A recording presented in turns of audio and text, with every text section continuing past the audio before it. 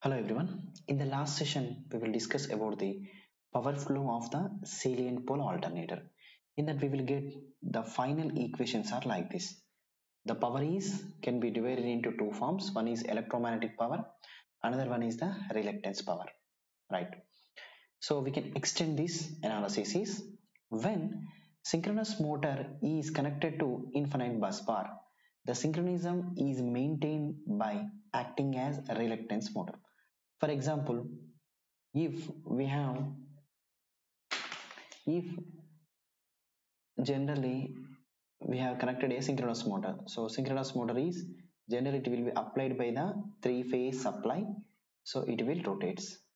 Okay, if the excitation will be failed, for example, so this is the DC supply will be failed, but the motor will be continuously rotate with synchronous speed by this reluctance motor.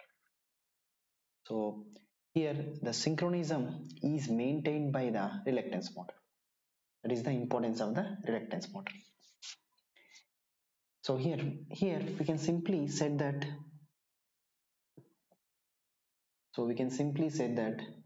the final that value is like this. So right when del equal 45 degrees, the maximum power is delivered. Just look at here. When just substitute here del value is 45, then it become sine 2 into 45, that means sine 90. Sine 90 means 1, then this power, the reluctance power, will become the maximum power. Next point is when machine is operated on bus bar, when excitation fails, the machine absorbs the reactive power to produce the working. Rotor will rotate at the synchronous speed. So rotor will rotate at the synchronous speed. So if the excitation fails, IF value will become the 0, then the EMF induced will also become the 0. But rotor will continuously rotates. Rotor having some rotation. Right? The reluctance machine is also acts as unexcited synchronous machine, hence rotate with the synchronous speed without excitation. Reluctance machine can be represented with the another name, that is the unexcited synchronous machine. That means there is no excitation. Hence rotate with the synchronous speed. It rotate with the synchronous speed without the excitation. We will not give any excitation. So that's why when here the field current will 0, then the EMF induced is also the 0 here. Right. Next, armature takes active power from infinite bus bar. Okay, we have the infinite bus bar is there. From this it will take active power. It produces rotating armature magnetic field. It produces a rotating magnetic field RMF, but rotor at synchronous speed rotates with the rotor RMS. So there is no relative speed. Between this, no induced EMF on the rotor. So the problem is here excitation fails, okay, and it will take the supply. So here the armature is there.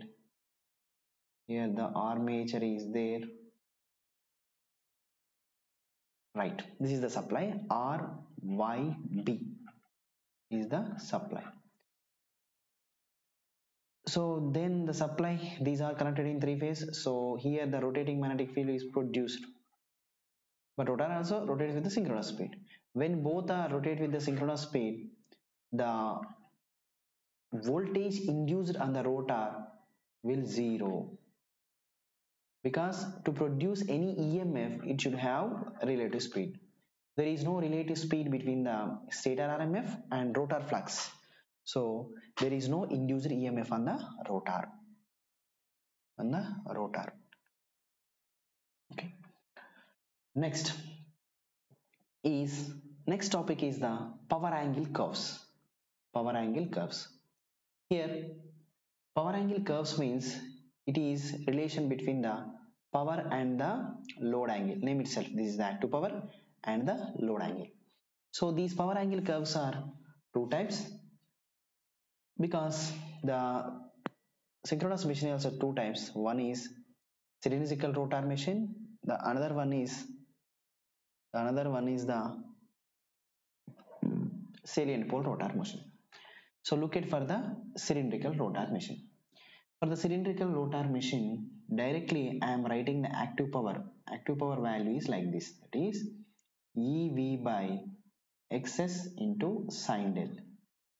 EV by XS into sin del. So if you draw the um, curve between this is the load angle curve and the power that is like this.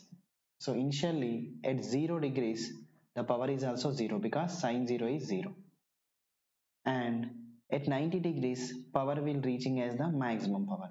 How it is maximum power? Just take it like this. Just substitute the del value 90 degrees across it.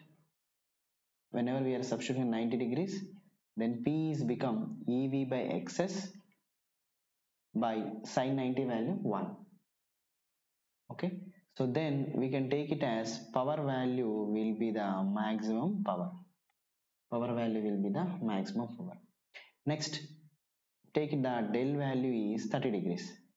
Then P equal to EV XS sin 30. Sin 30 means the power value will become sin 30 means 1 by 2, remaining is the P max. So at 30 degrees exactly, so if it is the 30 degrees, then power will be half maximum power, of P maximum power. Okay, so maybe at 45 means here that power will be like this.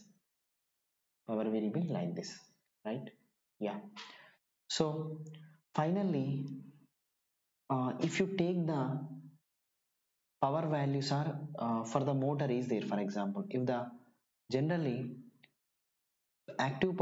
will active power always positive for generators,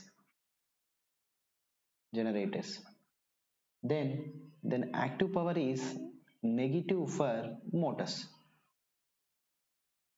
It will become the motors. Okay, so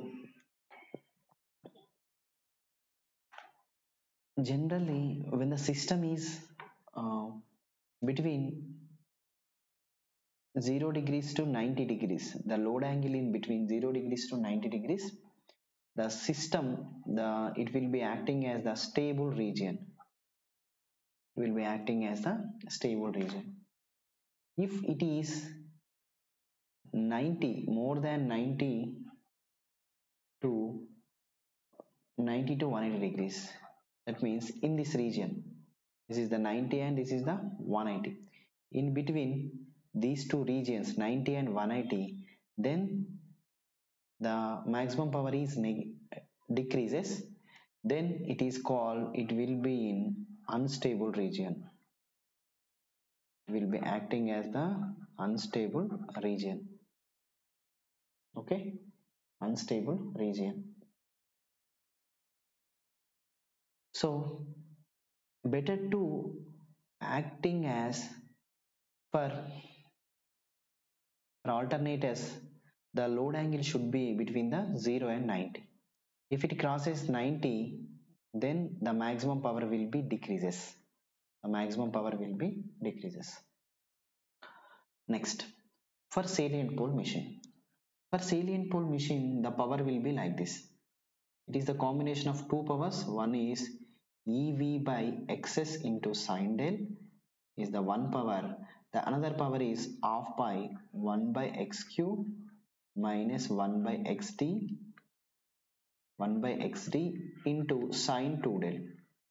That means it is the combination of electromagnetic power, and the another power is the reluctance power. Okay, so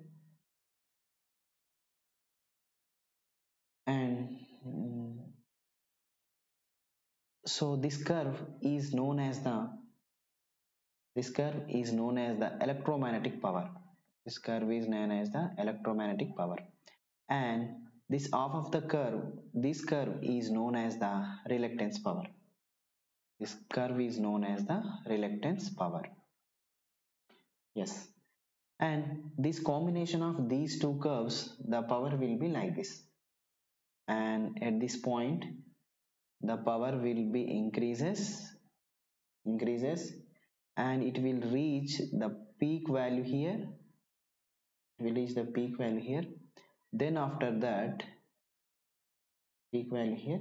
Then after that, it will be down. Then after that, it will be down like this.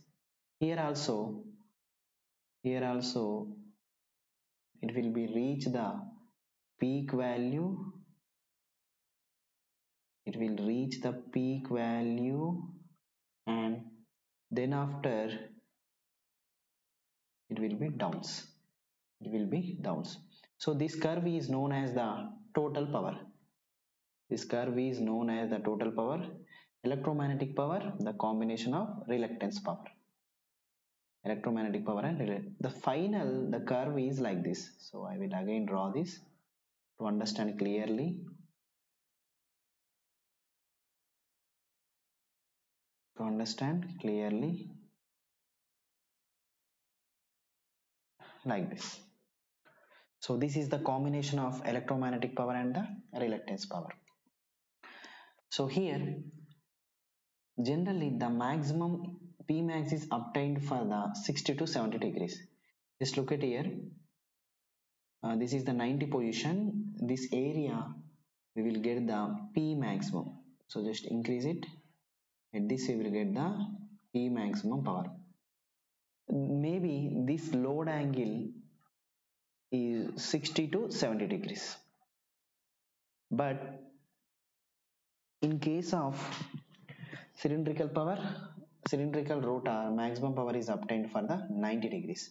But in case of salient pole alternator, we are getting for the 60 to 70 degrees.